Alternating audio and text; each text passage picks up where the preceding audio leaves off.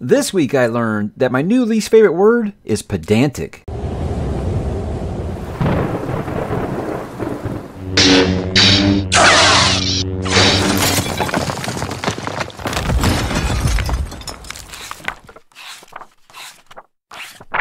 Hey, what's up, bookworms? Mike back with another weekly update, the last for the month of February. It's a month that's been kind of back heavy because I have lots of things to talk about this week, beginning with what am I reading? Well, guys, I finished The Tyranny of Faith by Mr. Richard Swan, and I think it's kind of a mixed to positive for me. I know that everybody is pretty much putting this as like their book of the year so far.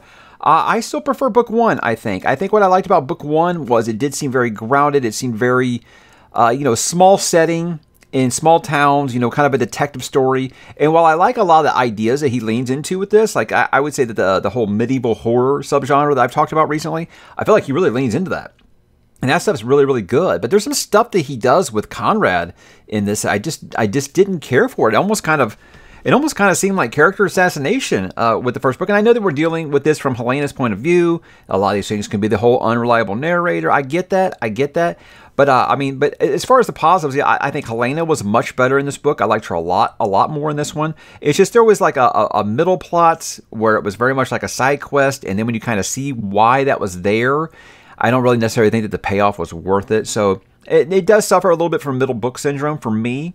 And I know that I'm kind of on an island with that because everyone else that's reviewed this has just been, over the top praise with it. And I do think it's a worthy sequel. Don't misunderstand me, but I definitely think that I like the first book a lot more. But I will be continuing with book number 3, when it does come out, I believe, next year, if Mr. Swan holds to the same schedule that he has with the first 2 books. And then I did also move this up, and I did finish, guys, Tress of the Emerald Sea by Brandon Sanderson. I know you're thinking, wow, you finished both of these. Those are pretty big books. So this one, guys, read stupid quick. I would say this is probably the lightest Brandon Sanderson book I've read since Emperor's Soul. I've had a lot of people ask me how I feel about it. Like, I enjoyed it. I liked it a lot. You guys know how I feel about nautical fantasy. I'm not really a fan. So the section in the middle where they're just kind of hanging out on a pirate boat, it's kind of like, all right, here we go. But yeah, again, I think that the last act and the first act really were great. They really did. I really did enjoy myself. It was one of those things where I didn't realize how much I missed the Cosmere until I kind of got back to it. He leans into some ideas that, some things you might recognize, some things I think you don't. I think you could be perfectly fine if you want to start here. I think that you could definitely start here. I mean, there'll be some things that you won't understand, like you won't understand about when the reveal of who the narrator is. You probably won't get that or see the relevance there. But I don't think it'll change the story for you, Annie. I think you could enjoy it on your own. But it is, guys, it is a YA book. I would definitely say it is maybe junior high or just above like early teen reading level, I think. Not that that's bad. I did a video on that this week, obviously. I don't think that that's necessarily a bad thing, but I have had some people ask me. So if you're looking for something that's like Stormlight Archive, no, I don't think so. But I would say I appreciate this more than I did Rhythm of War or Dawn Shard, I think. So if you're curious about it, I'd say go ahead and pick it up because I did enjoy it. And the reason I'm doing this so late, guys, is I started reading The Outsiders this morning by S.E. Hinton. And I finished it. It's very good, guys. And before you freak out, like, oh my God, you finished it in one day. 180 pages, guys, and it's a junior high reading level. It's something you're going to fly through most likely. Once you get past the absurdity of some of the character names, I think this book just absolutely flies by. But yeah, it's every bit pretty much as it was sold to me. It is an amazing coming-of-age story. It's beautiful, and the only problem I have with it, guys, is I wish it had been longer. It really did seem like it was over and done with before I really felt like I was settled into that world. I was having a great time with it, and then it's just kind of over. And again, I think she tells a full story here. Don't misunderstand me, but I do wish it had been just a little bit longer. But yeah, absolutely great book. And I can't believe it took me this long to read it, honestly. It's one of those things, like we all have like that one thing where people are just like, oh my God, you haven't seen that movie or you haven't read that book? This one was one of mine. This is one of the ones I could not explain why. It was never on one of my reading lists in high school. So maybe that's just how I kind of passed it up there. But yeah, it's one of those that I'm glad that I finally did like Call of the Wild, really did finally go back to and explore and understand why it's so beloved, why it's still considered a classic all these years later. It's a great, great story, and really kind of something that I didn't expect with it. It's going to give more significance to when we do our Gone with the Wind reread in the middle of the year. So if you've read it, you know. So those who know definitely know. But great book, guys. Pick it up. You can do it in a day. It really isn't difficult at all. And me and my kid did finish Percy Jackson and the Titan's Curse. And I think that we both liked it because it was the first one that we both haven't been able to figure out everything by the end. The first two books, we both kind of figured out the little mystery. This is the first one where I felt like both of us were surprised a little bit by some of the stuff that happened at the end. And the last act was a lot of fun. It really was really, really great. So again, guys, like I said, that I feel like that is something obviously that is well, but like The Outsiders is like Tolstoy compared to Percy Jackson. It really is. But I'm having a great time reading that with my kid. It's a lot of fun. You don't take it too seriously. I think you'd have a great time with it. But I'll be honest, it isn't anything I'd probably be reading, on my own. But I'm having a blast reading it with him, and us talking about it every day has just been a lot of fun. And it makes me sad that, we're already halfway through that series, but there are other books in that universe. And we're going to talk about those here in a second, and that's going to start, guys, with talking about what am I going to read. So I am taking the kids camping tomorrow morning. Actually, when you're watching this, I'll already be there. We will be there. But it was one of those things where it was the last kind of a camping trip where both my kids, because one kid's going into Boy Scouts and the other one's staying in Cub Scouts. So it's like the last one where both of them are going to get to go camping together, and they're kind of be on their own, at least until the younger one reaches Boy Scouts, maybe. We'll see. But that will be taking up most of my time this weekend, so I don't know how much reading I shall get done. But since my oldest is going to be there, I am going to take the Battle of the Labyrinth. That's the next Percy Jackson, the penultimate Percy Jackson the Olympians book. We did read the first chapter and a half or so. Really leaning in all the stuff about Pan's Labyrinth, so that's exciting stuff. So we're having a great time, and a lot of people have said this was their favorite book in the series. So we shall see what happens there. And guys, I've got a few days left before the new month starts. So I thought I might just go ahead, and even though I know I did that poll, not really a poll, but I had that video asking you to give your comment, I'm not saying that this won. I'm just saying this is really, really thin, and I got this book. It's Ryan Cahill, however I say it. Someone's going to tell me I'm saying it wrong. Ryan has watched videos on the channel, and he's never once complained to me about how I say his name. So I'm sticking with Ryan Cahill for now until he tells me to stop it. But this is a novella that takes place before the series starts, and he has an explanation on the first page. It says about the reading order is you can read book one and then read this, or you can read this first and then read book one. It really just kind of depends on you. If you want to start with this one and just kind of be thrown into that world, in media res, that's cool. I think you can do that. But if you want to, get to know the little world and know the world in a little bit of a slow burn first, then I think that you should probably go ahead and do it the other way around.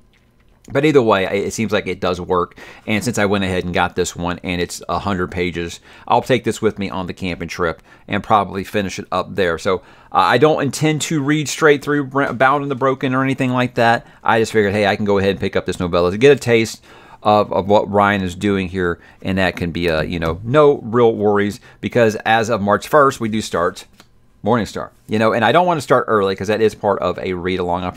If I finish the fall really, really quick, I might just go ahead and start the Robin Hobb book before I start Morningstar, just because, like I said, that is a read-along that I'm trying to stay consistent with and read with other people, and being done with it before they even start on March the 1st would just be really, really rude. But that's all the plans I got, and so we'll see what happens on this camping trip. But guys, let's go ahead and talk about this week on the channel.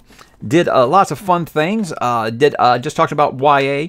I did a video talking about some young adult series that I would like to try, or books. And I knew, you make a video like that, guys, it's going to get a lot of pushback. You're going to get all the things, YA is not a genre, it's an age demographic. Okay, I understand that. That book's not actually YA. Look, that's a conversation, a debate that's always going to happen, guys. I mean, people have it about Red Rising, that they tell me they think Red Rising's YA. And I'm like, have you read past the 3rd chapter of book 1?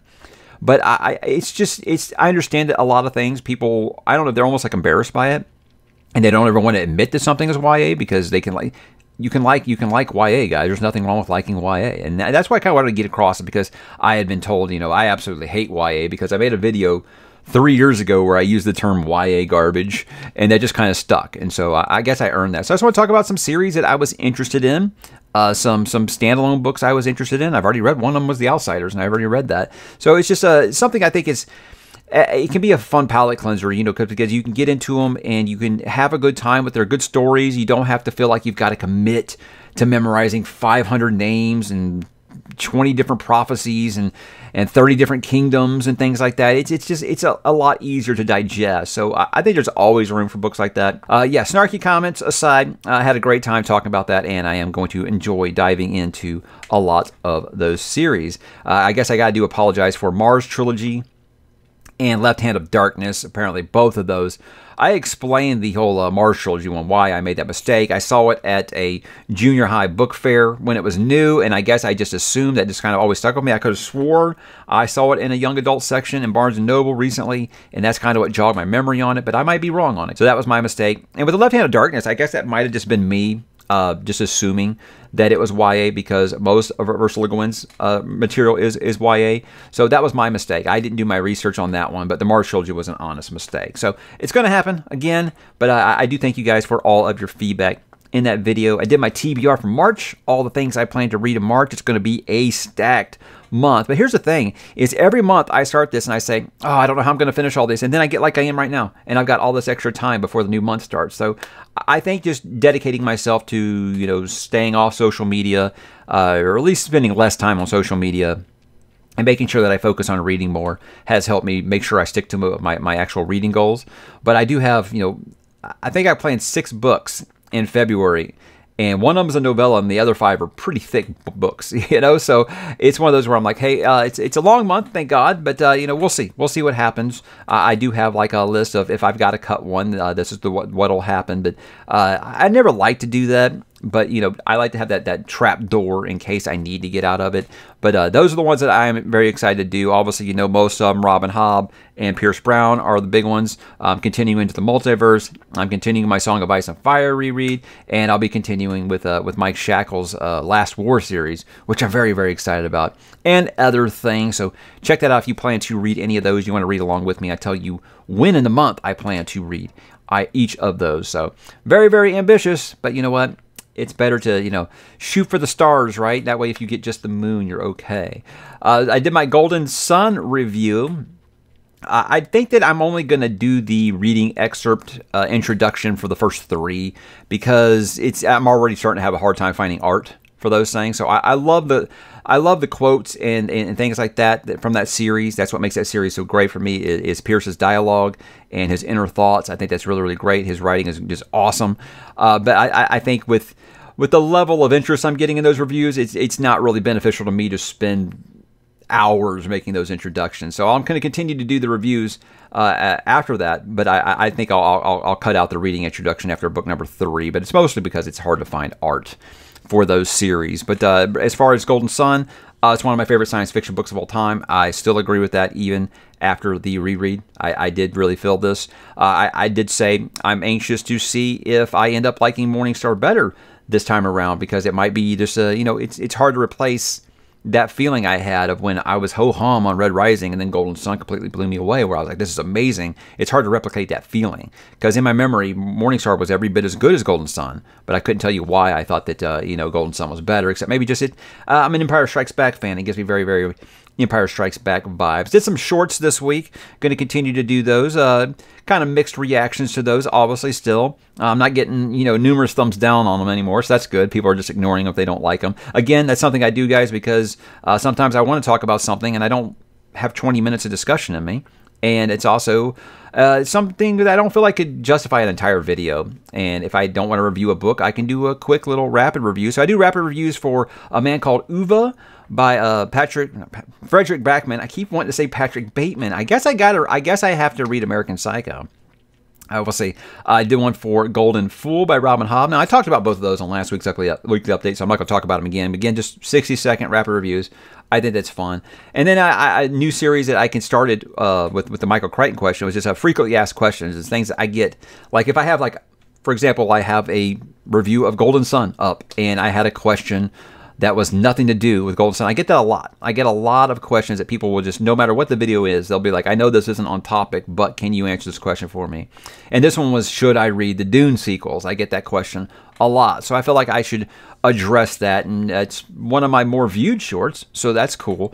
So, you know, I might get a shiny nickel's worth out of ad revenue on that. That's what's hilarious, is people think those are The only reason I'm doing shorts is for ad revenue. Guys, I have one that has 10,000 views, and I think I've earned 2 cents on it. So I'm definitely not doing this for ad revenue. That's just, like I said, I have other ideas I like to get out. It's fun to have content on the channel every day, I think. And again, new people might be able to give you a try for 60 seconds longer. Easier than they would for 20 minutes, I think. So that's why I'm going to continue to do that. I had a guest spot on another channel. I talked to Tori over at Tori Talks. And we talked for, gosh, about 2.5 hours on Thursday night. It was a lot of fun. I think Tori is really, really awesome. If you haven't checked her out, her channel is terrific.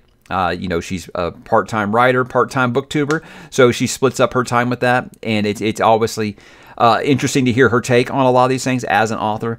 I think that's a lot of fun, but she's a big, big Red Rising fan, like me. And yeah, she had a really neat idea on there where it was basically a game we used to play as kids where we would take like 2 awesome songs and you had to pick one and nuke one, and she did that with a lot of Stephen King versus fantasy books for me. Made me pick between those, and that was a ton of fun. So I had a blast with her. I hope you guys will check her out, and I hope to talk to her on the channel again someday. She's a really, really kick-ass chick, and I'm so thankful that she asked me to come on because I had a blast. And on Mike's Media Reviews, I did do my live stream again, this time live with Chris Ferracchio and AR Witham for Friday Night Live. Now, again, Friday Night Live is just talking about all of the movies and music and TV news and things like that, or just anything, not necessarily news, just not books. It's not book stuff. You know, it's any kind of media that's not really books. So I thought it was a great idea to have 2 authors come on and not talk about books. So of course books come up, you know, but it was a lot of fun. I think I like doing that on my own, but every once in a while, hey, I don't have a problem throwing some guests in there, especially 2 people like Andy and Christopher who are just really awesome to talk to. And, you know, I felt like the 3 of us could talk about anything. I'm glad I got to introduce those 2 because I think they have a lot in common, and I knew that they would get along, and it was a lot of fun talking with both of them. So guys, how about a little bit of next week plans? I do got some things planned. I'm going to be doing a spoiler talk live stream with HowlerPod again for Golden Sun. That'll be happening Tuesday night. This time I'll make sure I remember to have the comments open so I can see your comments. That should be a ton of fun. I think that they are awesome people, and I think they are pretty much like the authority on the Red Rising saga, and I can't wait to pick their brain about this book. It's going to be so much fun. I'll be doing my wrap-up for February and my book of the month. Again, if you've watched these weekly updates, you can probably decipher what my book of the month is going to be, but there's lots of things to talk about with that little wrap-up there, and I always love doing that wrap-up. I think I'm going to do my first Brandon Sanderson review in like 2 years, guys. I'll be doing my Tress of the Emerald Sea review. I know I'll be the last one pretty much out there to do it, but I think that, you know, enough people are interested in my feedback on that I feel like I could probably go ahead and talk about that, because there are lots of people, you know, that aren't necessarily younger audiences that are curious if they should, if they would like Tress of the Emerald Sea or not. I think I can tell you why I think that you will, and I'll go into it a little more in depth there, but it'd be fun to talk about the Cosmere again, and it isn't just like a tier list or a ranking video. That should be a lot of fun. Probably, as far as shorts, I'll probably do a rapid review of Tyranny of Faith, because I don't usually, unless it's a read-along, I don't usually review sequel books on the channel, because if people haven't read the first one, they're not interested in knowing about the second one. So I'll probably just do a rapid review about that one. And then I do have a talk about nothing scheduled, and I had to do like a guest shuffle. I had a guest scheduled, and then another guest that had previously been unavailable became available again. So I had to shuffle that around. So I've got March and April's guest for Talk About Nothing booked. But I'm very excited about this one because it's been a long time coming. We've been communicating about this for like 6 months now. But finally, guys, I get to have someone on Talk About Nothing that has a bigger channel than mine. And she has an amazingly huge channel. This, of course, is Murphy Napier. I can't explain how excited I am to talk to her and just find out what all goes into building this incredible empire that she's made. You know, I would love to hear some of her ideas and just shoot the shit, see what happens, because I've always thought that she was, of the more successful booktubers, she was always the most down-to-earth and friendly one, and I'm so excited to talk to her finally. It's going to be a blast. We've had a hard time getting this scheduled, but I'm glad it's finally going to happen. And that's supposed to be happening. It's actually going to be a kind of a weird time slot because of availability. That's going to be happening Friday night, March the 3rd, and that's going to be a kind of a later one. It's going to be 9 o'clock my time in Texas. So it's going to be a little later, but I don't expect it to be like a super short one or anything like that. It's just when we are both available. But it is a Friday night. You guys can party with us. So there won't be a Friday Night Live on Mike's Media Reviews, but there will be a Friday Night Live on the channel here. And I cannot wait to do that Talk About Nothing. Should be a ton of fun, guys. Before I go, there are a couple of TV and movie talk things. I haven't even watched The Last of Us, guys, but I said last week I'm not going to talk about Last of Us anymore because everybody apparently loves it except me. So I don't like to be a wet blanket, but I think I can just show you really, really quick why I'm not liking it, because right now, I think you can find about 1,200 articles out there right now about why they made that change to Joel in the last episode. And I'm just sick of seeing that every episode. Why they made that change. Here's the justification and why it's okay. And just, it's not for me. Anyhow, there was a teaser trailer for Shadow and Bone. And before you guys laugh, we got together, we as in me and some of my patrons got together, and we watched season 1 of Shadow and Bone on Netflix together. And I think we went expecting to just like clown it, make fun of it. And then we're like, it's actually pretty good. It actually really is. It's like the Shadow and Bone stuff was like okay, but the Six of Crows stuff was really, really good. And we liked that a lot. And the season 2 trailer looks kick-ass. It looks pretty good.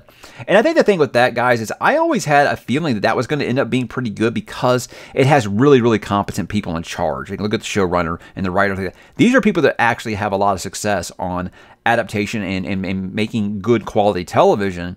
So it's one of those things where I said, I guarantee that show will be better than the books, for sure. But I haven't read the Six of Crows books. That was on that YA list, even though I got a lot about that's not YA, But hey, again, I think they can get that with everything. But that trailer looks really, really great. And obviously, I'm always down for more Ben Barnes because that is my dude.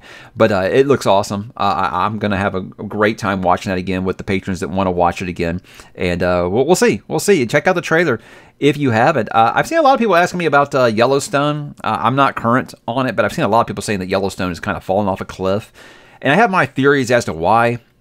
Hearing that Kevin Costner wants to leave now and things like that. I think the problem with this is it's the Disney Plus problem, is like I call it, is they're expanding everything too fast. It's like you have Yellowstone. You had one successful Yellowstone series, and now you've got 4 spinoffs of Yellowstone, like almost immediately.